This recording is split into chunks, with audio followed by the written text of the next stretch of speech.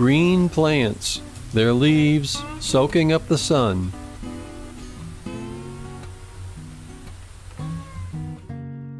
The sun's rays bathe our planet. Chlorophyll in plant leaves and other green tissues captures the energy of sunlight to be used in photosynthesis, a biochemical process that fuels the growth of the plant.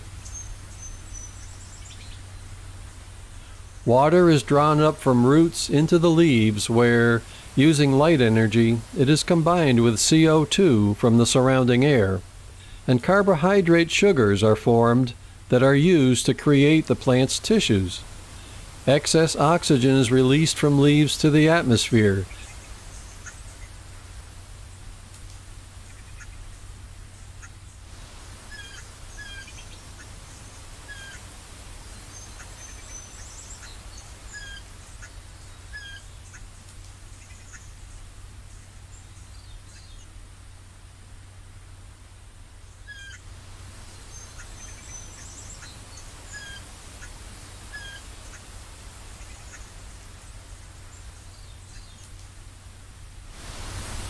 That's how most plants work, including trees.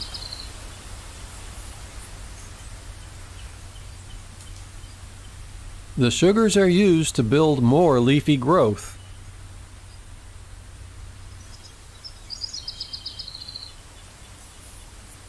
And roots, flowers, fruits, seeds,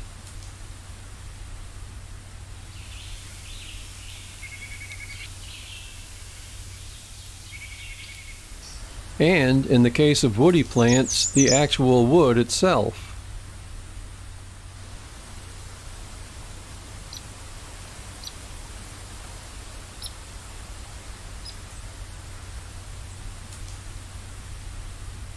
Most plants have an ally attached to their roots, the mycelium of mycorrhizal fungi. Various species of mycorrhizal fungi encase the root tips of plants. The fungal mycelium acts as a vast extension of the plant's roots, supplying water and nutrients to the plant while extracting sugars from the plant for its own use. A symbiotic relationship where both plant and fungus benefit. This is how a forest operates. But some plants have something different attached to their roots, other plants.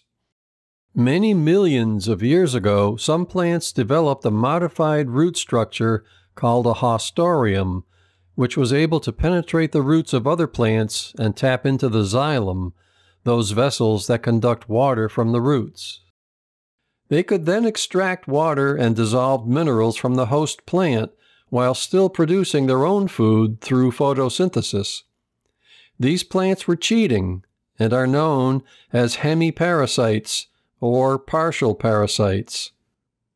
Where there are oak trees, there may be a number of hemiparasite plants attaching to their roots. This is fern-leaved false foxglove. It's a hemiparasite. Because it's green, it does photosynthesize.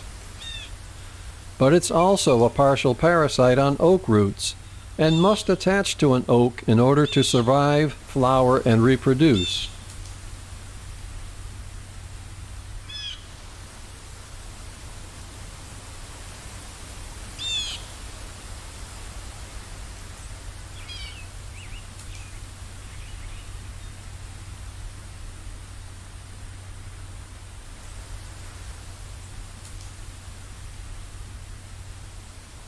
Below ground, oak roots give off compounds that parasite plants detect, triggering them to form haustoria to penetrate the oak roots.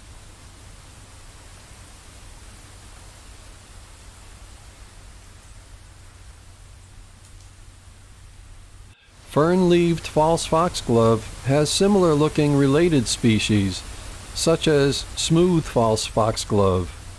This plant grows in dry, sandy, or rocky soils.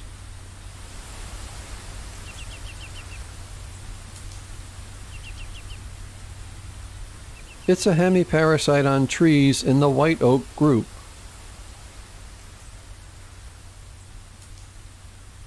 And right nearby is a dwarf chinkapin oak, a member of the white oak group.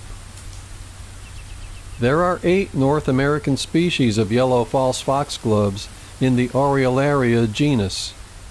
By the amount of green photosynthetic surfaces in these tall plants, it's easy to think they have no need to be parasites. But some of their relatives might give a different impression. In New England, there are 6 species of false foxgloves in the Agellinis genus, like this small-flowered false foxglove. These plants are wispy, with narrow leaves only 2 millimeters wide or so. It's easier to believe these plants need to steal some food, and they do so from nearby plants.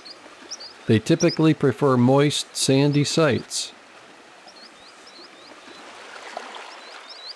This one is losing some of its food to another parasite, aphids.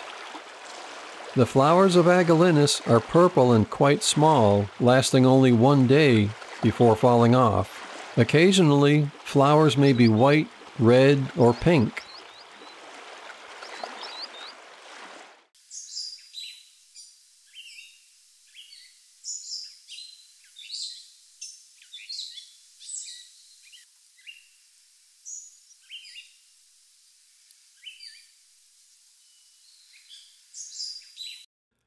In early spring, a perennial plant is growing in this grassy meadow. It's Canadian lousewort, a hemiparasite that attaches to roots of grasses and other plants. It can also be found in forests. But in meadows, it can help to reduce the dominance of fast-growing grasses, allowing a broader mix of plants to grow there. For that reason, it's considered a keystone species in wildflower meadow restoration projects. It also has a symbiotic relationship with a fungus through which it obtains nutrients.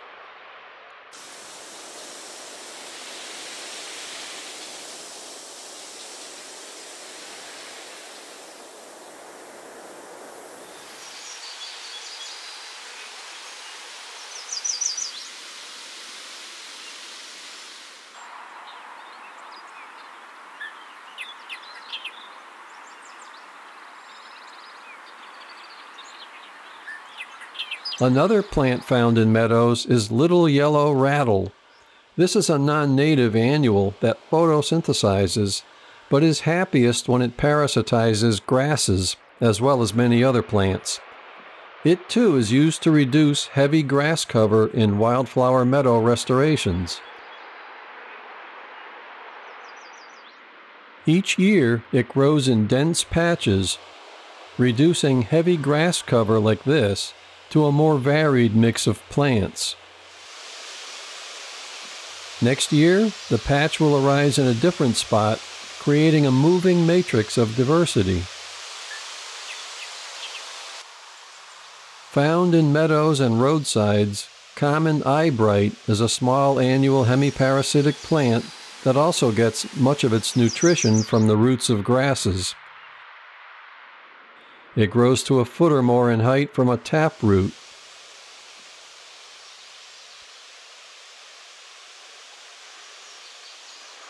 Moving away from grasslands to dry open sites with low bush blueberries, or young forests of aspens, or even red oak and pine woods, we may find another annual hemiparasitic plant.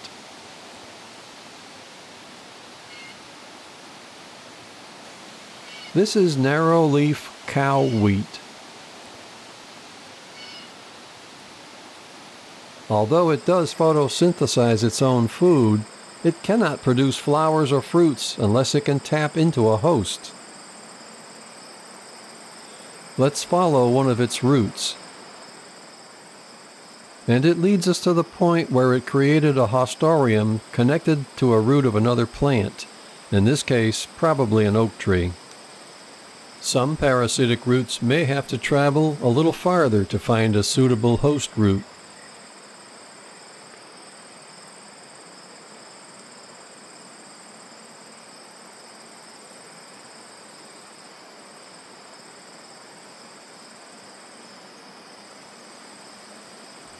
Lifting it with a needle shows it to be solidly attached to the host root.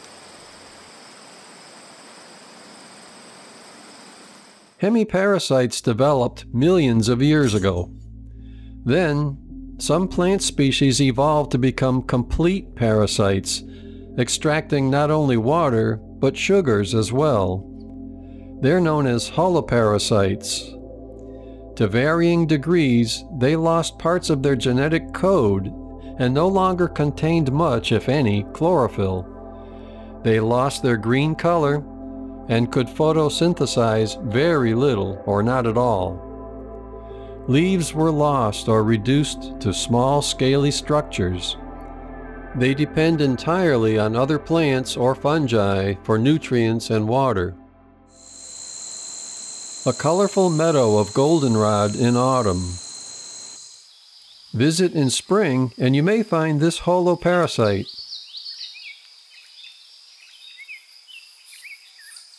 One-flowered cancer root. Goldenrod is one of the many plants it parasitizes. Notice this annual plant has no leaves or green color. It lives primarily underground, only sending up a flowering stalk to produce seeds. It can be found in many habitats, including forests, but usually only does well where there is a thick growth of host plants. Because it doesn't photosynthesize, it can be found in heavily shaded situations, a trait common to many holoparasites. In springtime, oak forests are where you'll find another holoparasite.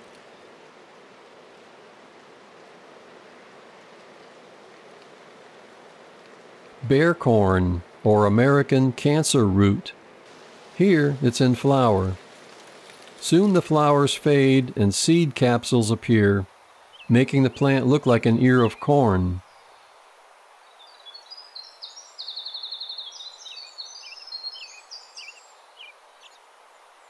Previously, bearcorn seeds had germinated and formed woody nodules on the oak roots underground.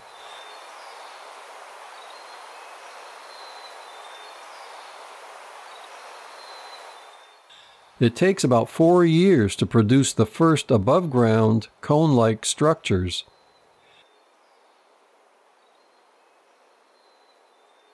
They'll sprout from the nodules for several years, then the bearcorn dies.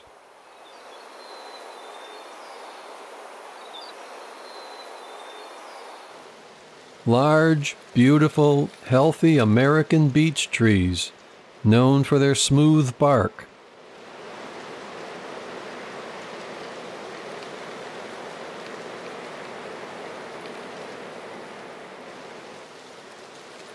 They've now become a rare find in much of the beech's range, due to a blight called beech bark disease, which has devastated beech forests for decades. The once remarkably smooth bark develops blisters and cracks.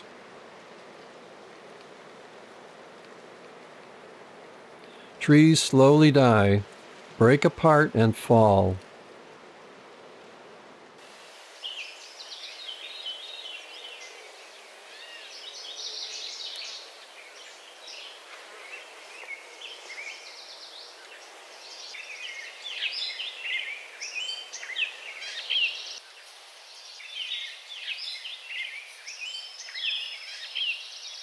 And, since 2012, a beech leaf disease has been spreading to many states as well. It's caused by a microscopic nematode worm that destroys the leaves.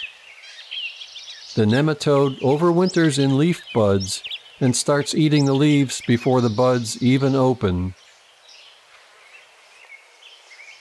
But, if you can still find healthy American beech trees, you may also find beech drops, a small plant that parasitizes them.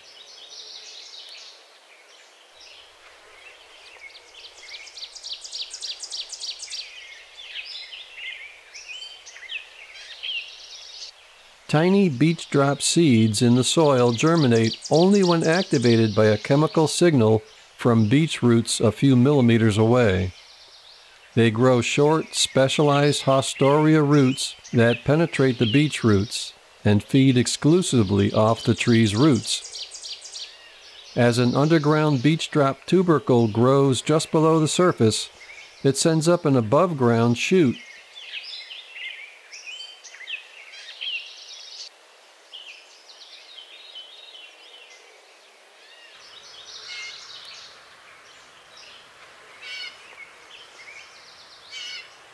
Since they must be attached to the tree's roots, beech drops will never be found far from a beech tree.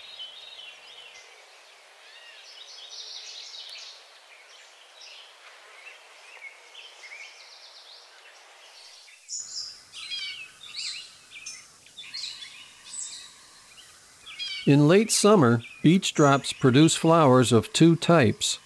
Those on the lower portion of the plant are cleistogamous, meaning they never open and are self-pollinated.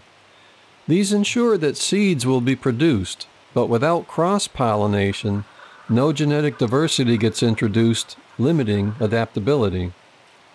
The upper flowers are chasmogamous. They open and may be pollinated by other plants if insect pollinators visit, but oddly, they're known to often be sterile. Seeds of cross-pollinated flowers allow more adaptability through mixing of genes from other beech drop plants. Some beech drop plants are a golden yellow, others are more red and brown. By itself, beech drop does little harm to healthy trees, but as the beeches are dying off, beech drops are disappearing with them.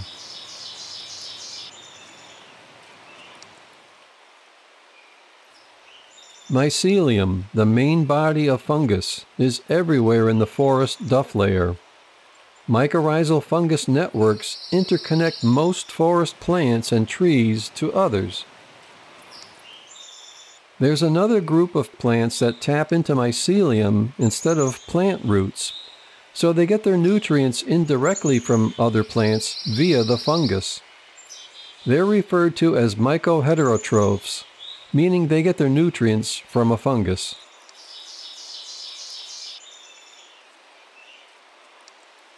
A moist bottomland site with a rich humus layer, home to ferns, mosses, and mushrooms.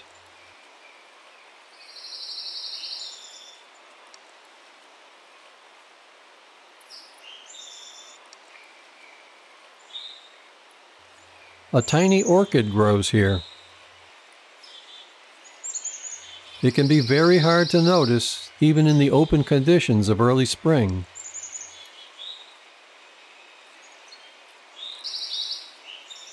This is the early or northern coral root, which appears in spring.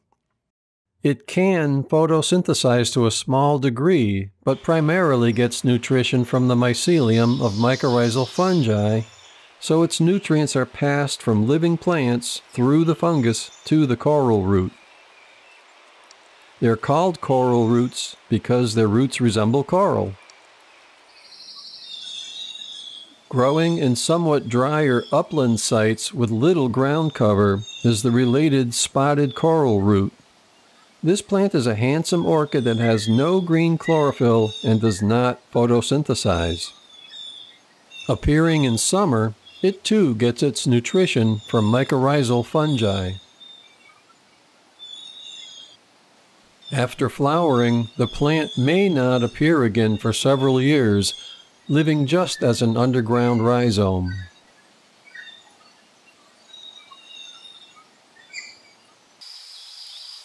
About the time wintergreen is flowering, the ghost plant or Indian pipe emerges in mature, shaded forests. Indian pipe is another myco-heterotroph. It contains no chlorophyll, so it cannot photosynthesize. All of its nutrients are taken from Rossula and Lactarius mycorrhizal fungi, which are connected to tree roots. When this perennial first emerges, the single flower atop its translucent white stalk is nodding downward. Once it has been pollinated by an insect, the flower rises skyward until it points directly up.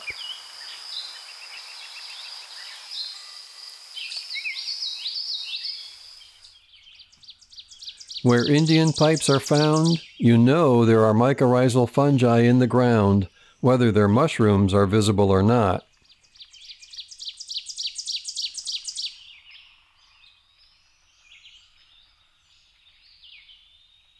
Mushrooms are just the fruiting bodies of the mycelium.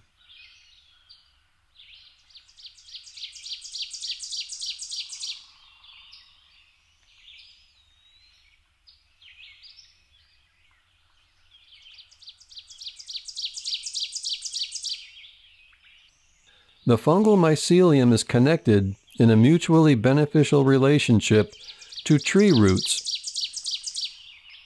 extracting carbohydrates from the trees and supplying water and minerals to the trees.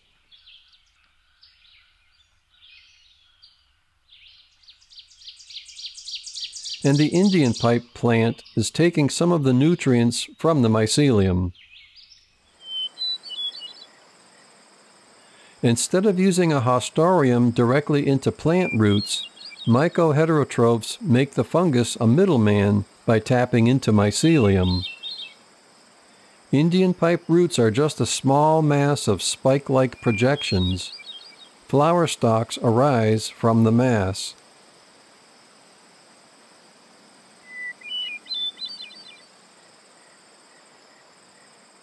Some plants are tinged with pink.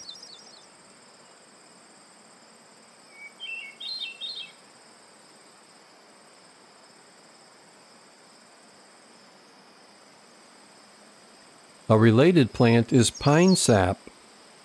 It looks nearly identical to Indian pipe, but has more than one flower on a stalk, and is usually not ghostly white. Some are creamy yellow.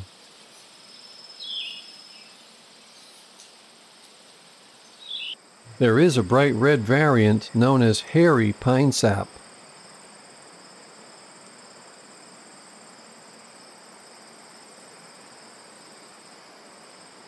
There are rare occurrences in New England of this beautiful plant, pine drops, which is more of a western U.S. plant. It has been found in New Hampshire and Vermont, and recently the first occurrence in western Massachusetts was found. So far, the parasitic plants we've discussed have all been root parasites. There are some that conduct their activities above ground on plant stems. Finding the first of these usually requires a slog into wet habitat. Making your way into a spruce bog like this can be a bit of a challenge and requires tall rubber boots.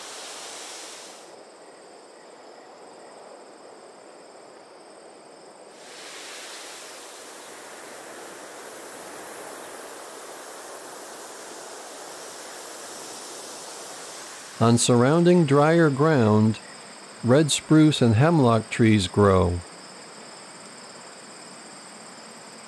The hike in may bring you through a luxuriant, green, mossy world. The watery world of black spruce.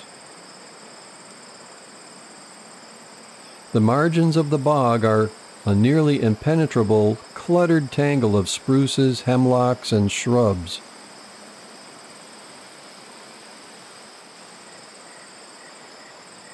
On a hot summer day, it's a steamy, soggy place to be.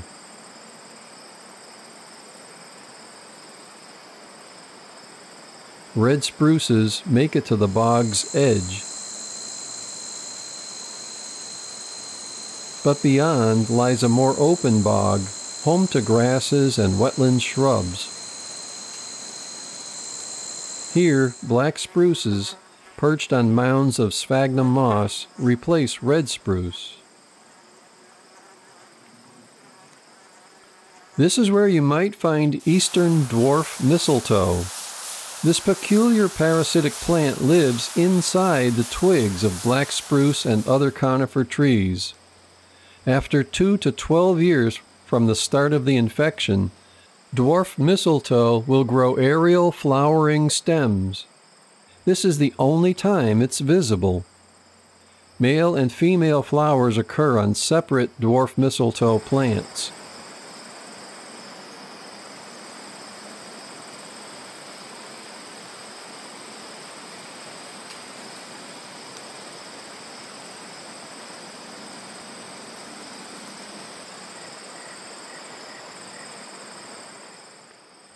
When seeds produced by female flowers mature, they're explosively ejected up to 60 feet away.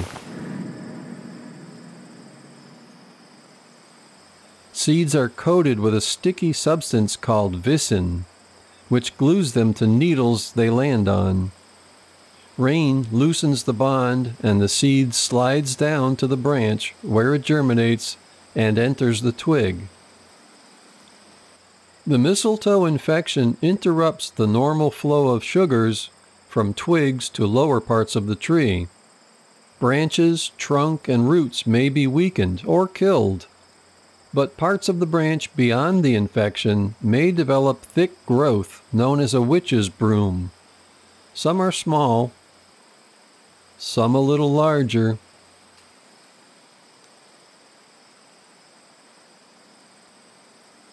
And some quite noticeable. They can occur anywhere on the tree.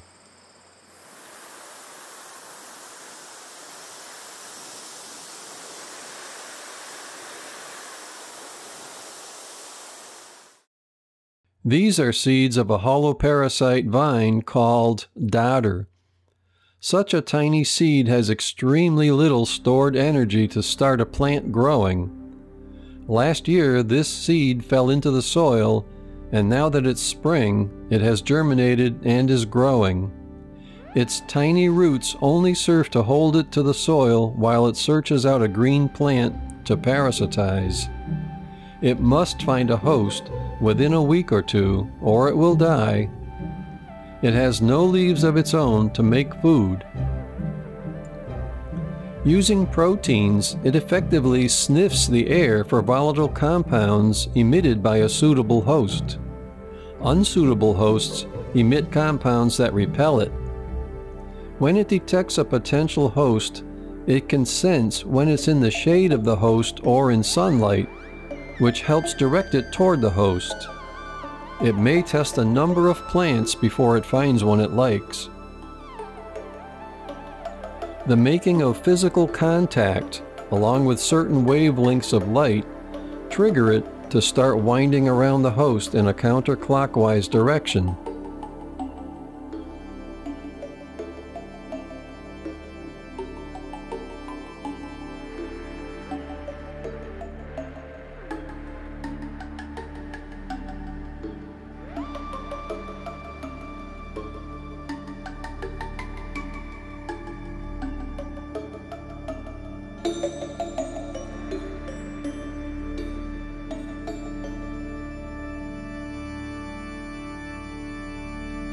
Small adhesive discs called holdfasts are formed that glue the dodder to its host. Now it can sink haustoria and extract food and water. It will attach more haustoria to preferred hosts than to other, less desirable hosts. Its connection to the ground now is no longer of any use and withers away. The dodder is now a completely aerial plant. More vines are spreading and sinking haustoria. Peeling one away reveals the holes created by the haustoria.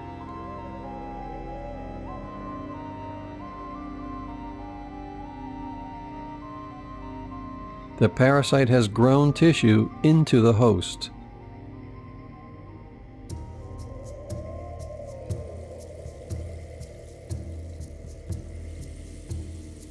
Using its newly found supply of nutrients, the dodder branches out to find its next host.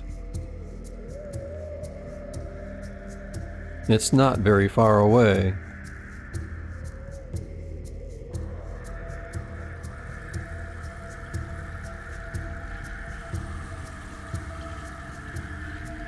it can soon overwhelm its hosts.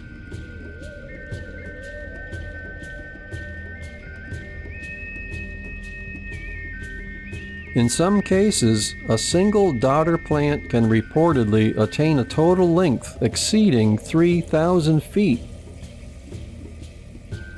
Host plants start to lose color as they grow weaker. But the daughter is getting stronger, strong enough to produce flowers, while some of its hosts are now nearly dead.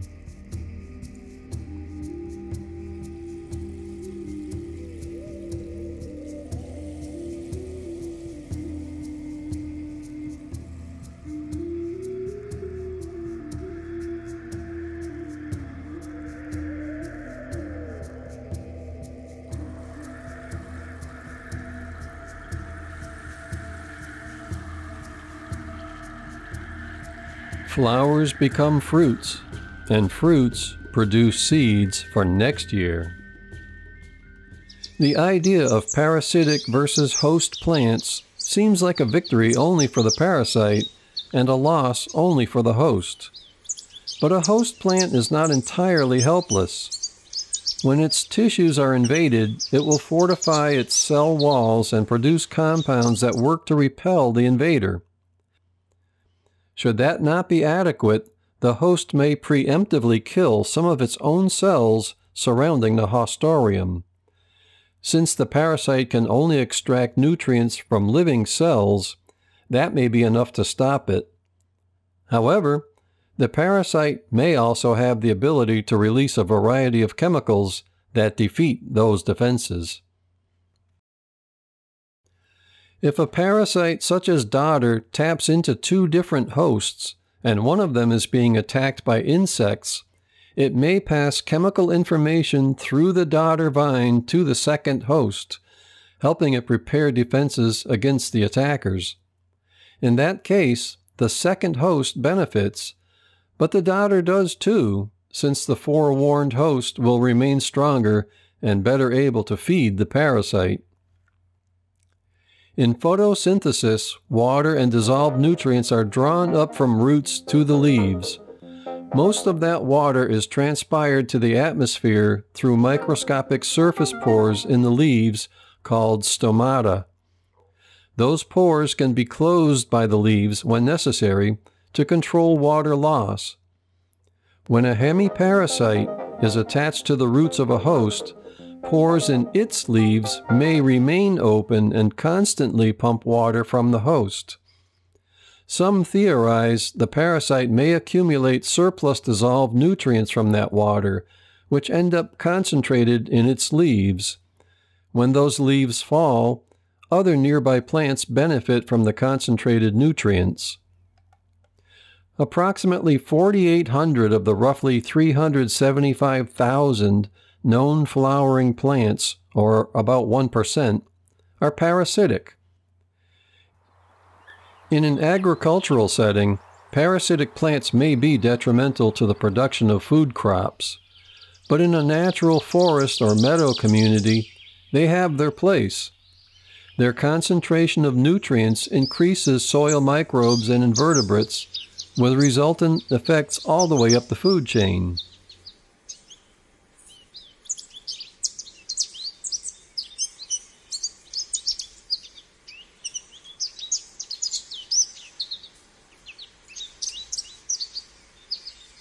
Witches' brooms formed by dwarf mistletoe are used by a range of animals, from moths and birds to flying squirrels.